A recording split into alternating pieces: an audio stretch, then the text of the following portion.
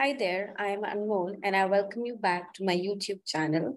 And today's topic of discussion would be a different product altogether, which is UiPath Automation Hub. So let's have a quick run through around what is Automation Hub and why do we need to use it. Before that, we would have seen, of course, this particular phase slide of all the UiPath products, which has all the phases and the products that are therein, starting from the discover phase, build, manage, run, engage, and measure. So the automation hub or the topic that we would be discussing falls in the discover phase along with process mining, task capture, and task mining. Now, initially, what was there? That automation hub was built around enabling the customers to discover new opportunities to automate. So it was like kind of a dashboard, or you can say a kind of a place that was given to the customers or to the end users, wherein they can just throw their ideas. And from that, they can discover all the opportunities that they can automate. But later on, with all the new advancements that have been put in, the focus is much more than that. First one, now the Automation Hub focuses on idea of collaboration with the business users to scale the automation program. With the COE members can easily now manage the automation using Automation Hub. Now, because it has different capabilities, it also allows the COE members or the team members to easily manage the automations that they are developing till the time it reaches the production.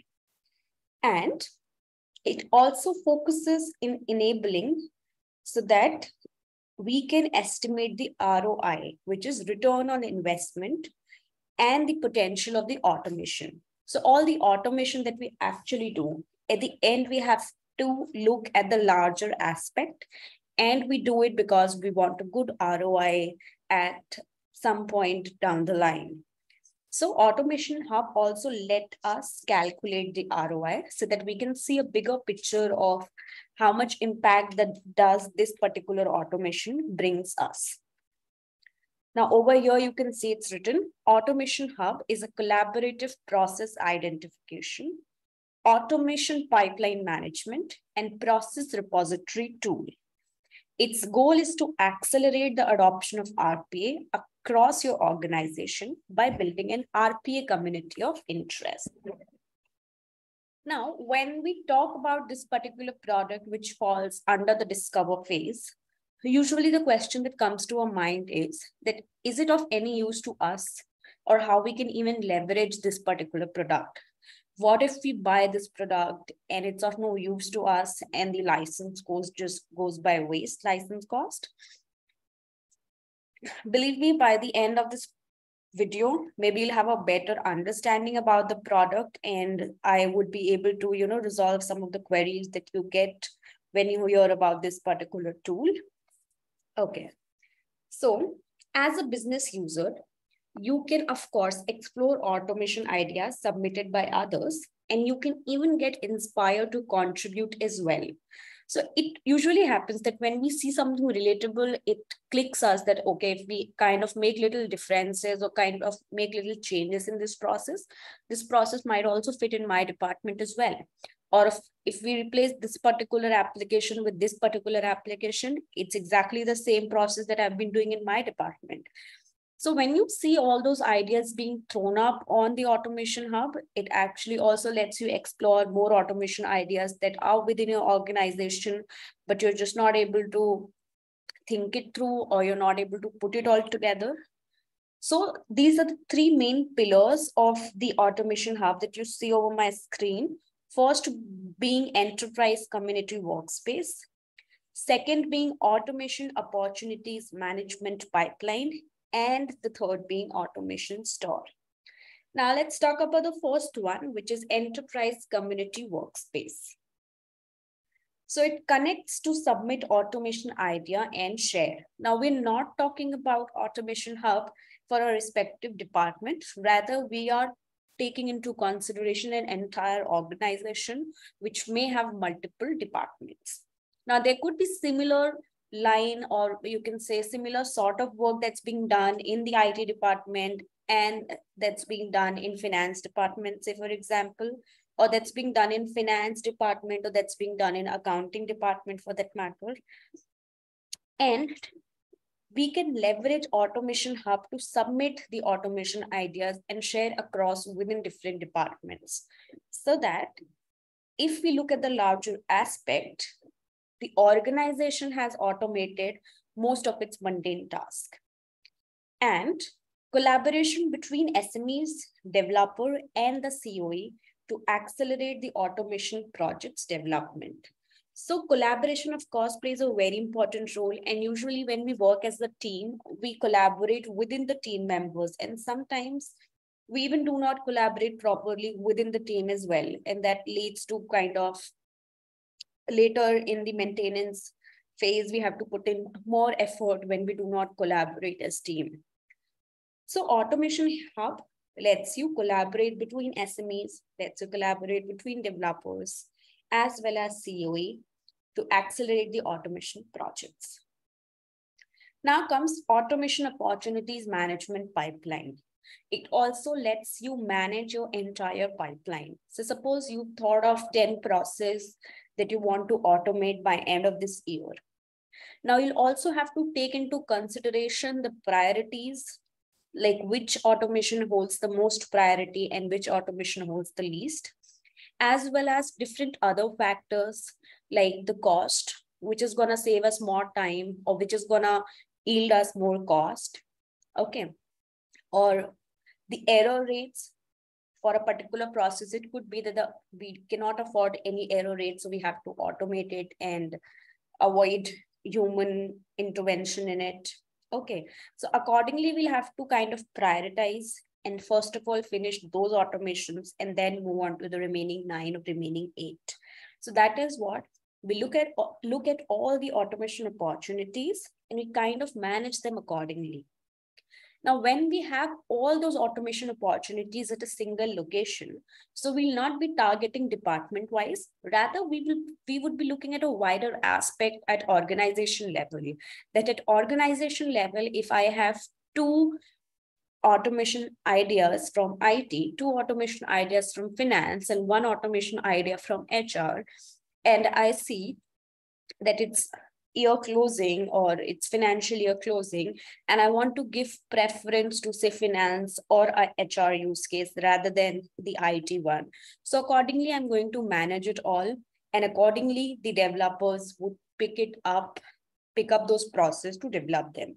So that as sooner as they go into production, I can start leveraging the benefit that automation provides me at the earliest.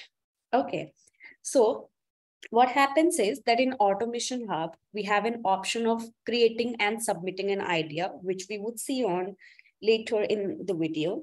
So what we have to do is we have to provide some general info, and then the Automation Hub will calculate the score, indicating how suitable that particular automation is.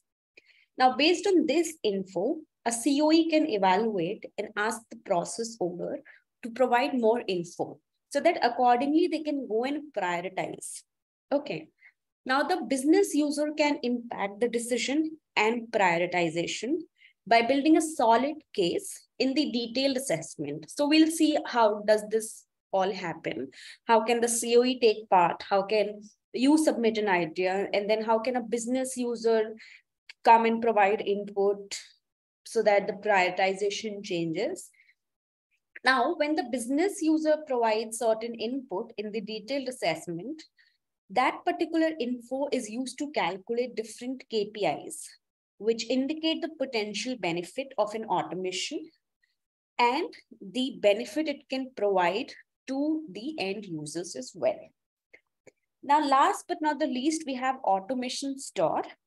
So it's like a centralized place where you can create. When I say create, which means you can upload, store, and you can also search reusable component across your organization through the organization's private repository. So it's more like a private marketplace for you. If you do not want to use third-party applications that are provided over marketplace, rather you only want to use reusable components that have been developed and designed in-house, then you can make use of automation store. Now, moving on, we'll see how do we actually put all this into the practical implementation. I'll give you a quick walkthrough of what Automation Hub actually looks like. And in the next video, we'll deep dive more into Automation Hub and on submitting ideas and all of that. Now, first and foremost, for you to actually access it, you need to have an enterprise trial license. With just community edition, you cannot use Automation Hub. Now, if you do not have an enterprise license, you can actually enroll for a free enterprise trial. So you can go on to licenses and you have enterprise activation here. If you have license number, you can go for enterprise activation, or otherwise you'll have an option here which says if you want to go with the trial. So you'll just have to go with the trial and provide your business email address. And once you do that, it would just reload and provide you the pro trial version. As you can see, I have my pro trial version with me. Once you have this, when you go to robots and services, you will see Automation Hub. So there is one license required for you to enable Automation Hub on a given tenant. And there are no limitation for the number of users, ideas, or reusable components that can be managed within one Automation Hub license.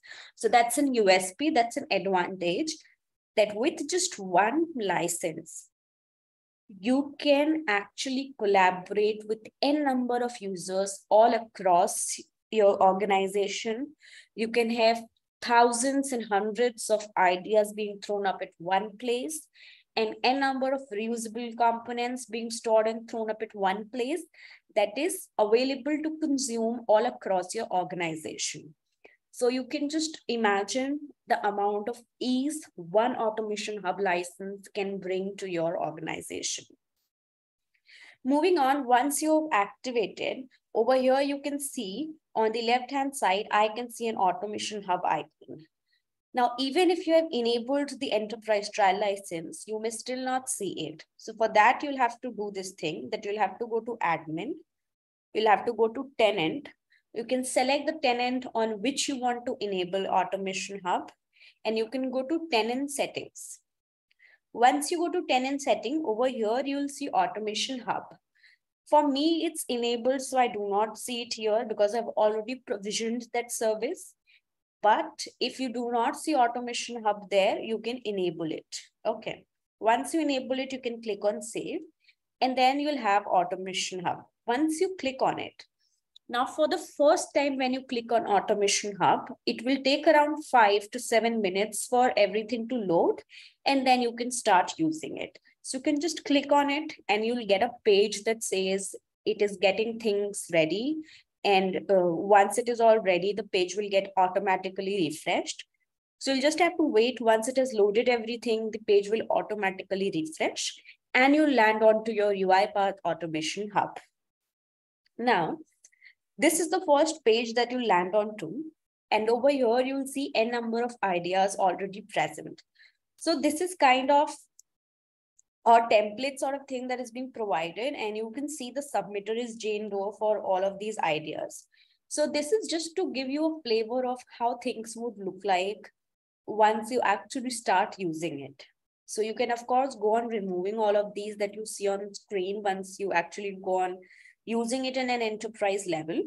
But as of now, this actually gives you the flavor. And also, if you look at these cards, you can see the face, you can see the status, you can see who has submitted it, and you can see to which department it belongs. So this is live, which means this one is already in production, and it belongs to Human Resource Department. Now this one is belonging to Information Technology Department, and the phase is idea. It's just the initial phase, and the status as of now is approved. Now, if you select any one of this, it will show you more information about this particular process. Okay, so you can see the description is given. Then you can see high level assessment is given. Now, by going through all these high level assessment, now if you remember, I told you that how do we actually manage the pipeline is when the process owner or the SMEs actually provide their input on all these things, that whether data is highly formatted, the input data is accessed digitally or it's handwritten, are any of these process documents available or not, how frequent can we expect changes in the process, and all of these things. Now, when the SMEs or the process owner answer all these questions, it actually lets you calculate how much time would it take, how much would it be complex, how much benefit could it bring to the organization, and accordingly, it calculates this thing, suitability and readiness. And you can see what does this mean. So idea score means this is an overall score indicating how good your idea is for automation. Usually, we of course know all these rules that there is, a lot of work involved, a lot of mundane work is involved, and it's rather very formatted data, and you can simply go on automating it without re-engineering it. Then it's definitely advisable that you go and simply automate such stuff. So this is the idea score that takes into consideration all the assessment that we have done and then provides us an overall score. Then we have readiness score. So this is an overall score indicating how ready your idea is for automation. Now, if your input data is accessed digitally, then it's readily available. Okay, so it is somewhere soft copy, somewhere available, and you can simply read onto the data and start processing it. Whereas if you have raw data, then that of course needs to be engineered into an information sort, and then later it can be consumed for automation. So that comes under readiness score. Then we have suitability score. So this is an overall score indicating how good of a candidate your idea is for automation. Now, if you see, it says the input data is accessed digitally, and it says strongly agree that everything is digitally. Okay. And you can see readiness score is the highest, which is 90%. Okay. So these all are the KPIs that it takes into consideration while calculating that how much it is ready to be automated, how much would it be suitable once you automate it, and all such things. Now, over here, you have documentation as well. If you are interested into this particular thing, you can mark that, okay, I'm interested. So similarly, all those in your organization who are interested in this particular automation and think that this can bring value to the department, they can mark this as interested, or they can just follow it, so that the submitter, as of now, which is Jane Doe, when Jane Doe makes actually any changes into this particular thing, into this particular idea, because as of now, you can see this particular idea is in idea phase. The phase is idea only. It's not like it's deployed or it's in development. It's just an idea. So if Jane Doe makes any changes, or the process owner makes any changes into this idea, if you're following this, you'll get a notification. Over here, you can see this is the bell icon. So if you're following any particular idea that's been submitted and any change has been made into it, you'll get a notification about it, and you can keep track of it. Then we have documentation.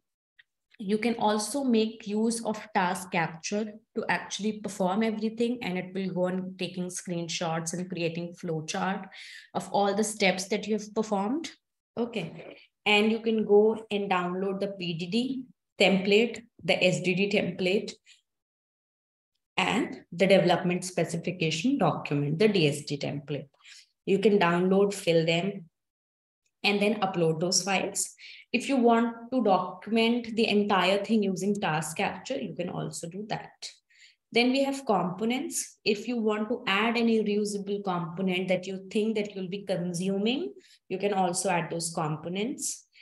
If in your team there are more collaborators, you can also add those people. Okay. Then if there's any change request, then you can also create those change requests. Okay. Now, all this you saw that if you want to report abuse, which is hardly the case when you're using this particular thing within your organization. But if you think it's something very absurd or somebody would have created it just by mistake, then you can, of course, report abuse as well.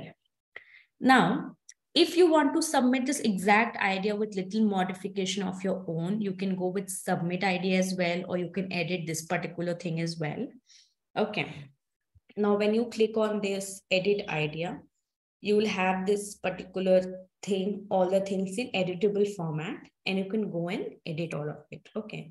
So this is the high level assessment that we were talking, that usually the process owner or the SMEs, so you can fill it according to your understanding, but then the process owner and the SMEs can actually do a high level assessment on their own. And if they think that there's anything that needs to be changed or has not been documented properly, they'll come and change that. Okay. Now, you can list the benefits, you can list the challenges. Now, challenges you can only list once you have encountered them.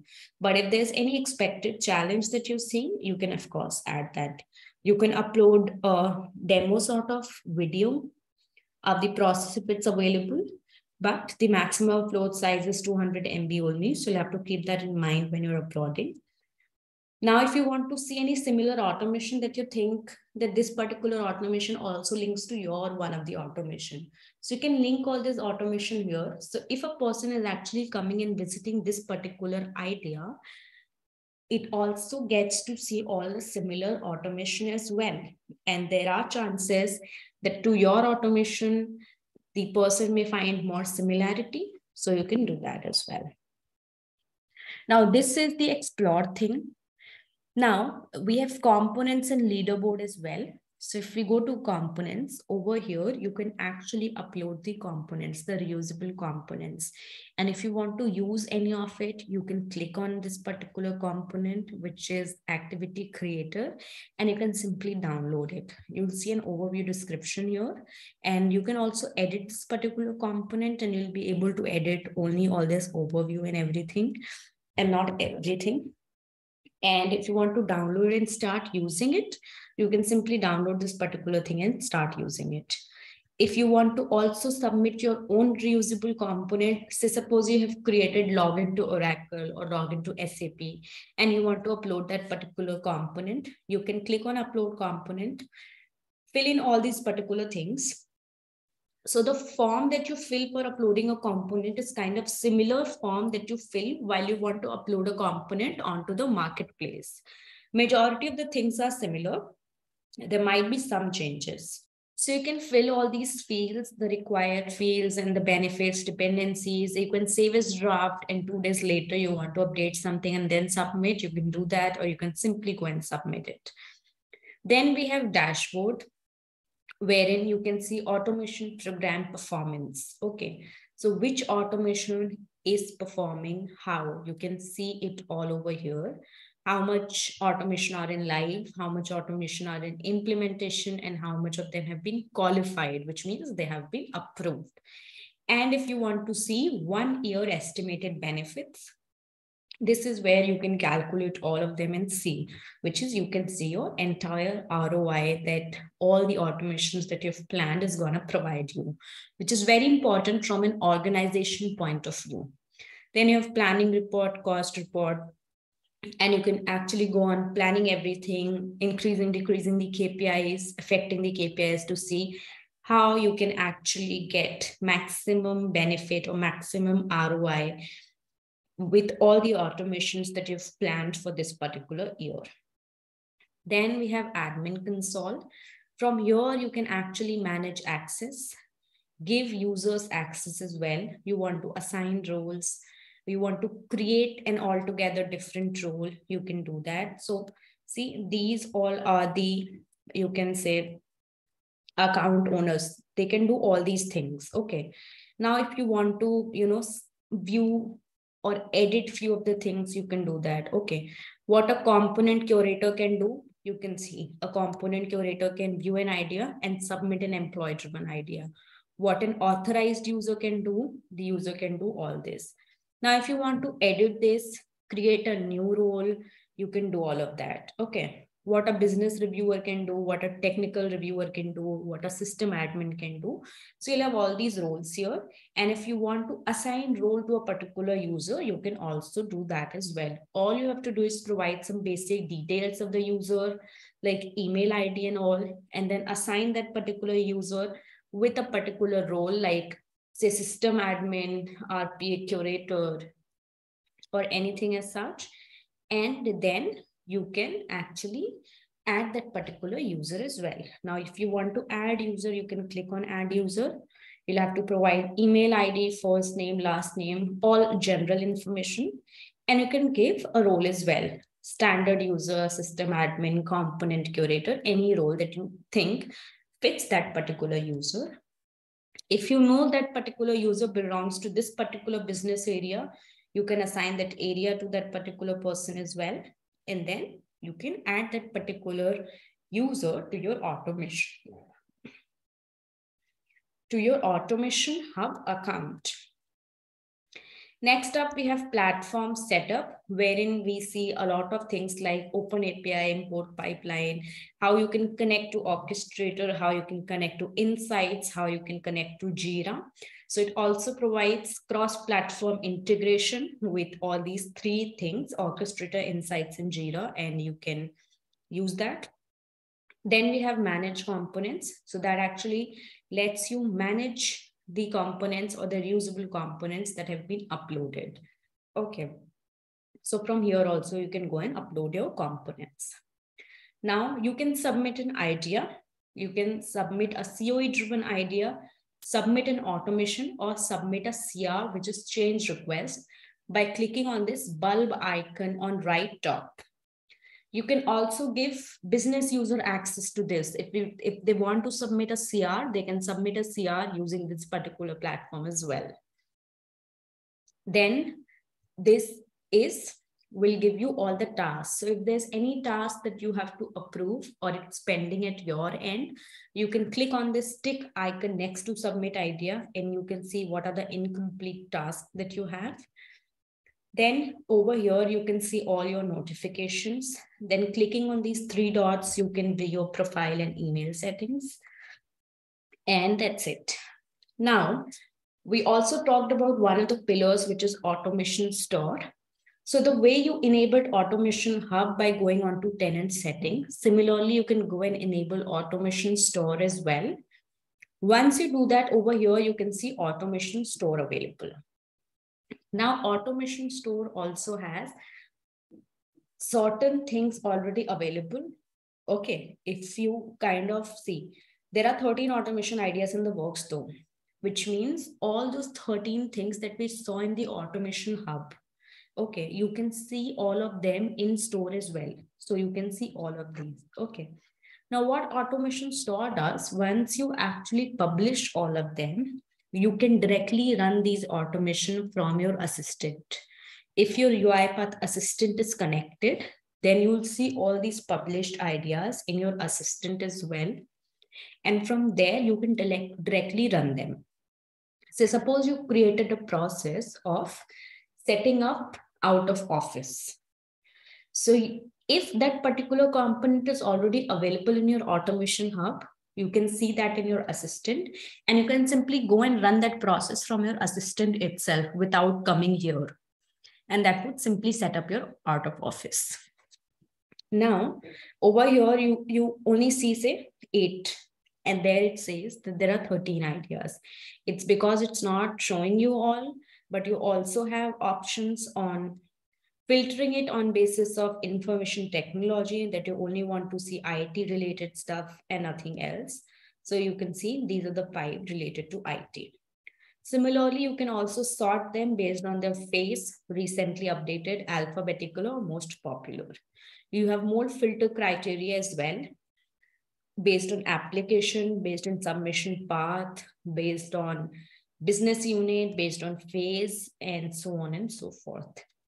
Now, if you look closely, it also shows you how much time a particular idea or a particular thing is saving. Okay, So you can see UiPath Projects Helper, which is in production as of now, has a potential benefit of saving 133 hours per month. And this benefit is per employee. So if you actually show figure like this to your organization, or to your management, as well as to your end user, it would definitely bring you a great advantage. And that is why this is a great tool when you want to have a wider aspect and you want to, go into a fully automated enterprise. So this particular tool, Automation Hub, as well as Automation Store, would help you provide that wider aspect or that wider vision of doing everything at one place and of working collaboratively within an organization to achieve and to throw up more automation ideas and ultimately deploy them and make them live. So that's it for this particular video. I shall see you in the next video wherein we would submit a particular idea and provide high-level assessment to see how much would it be suitable for us to go with that automation. Till then, stay tuned and I shall see you in the next video. Thanks for watching.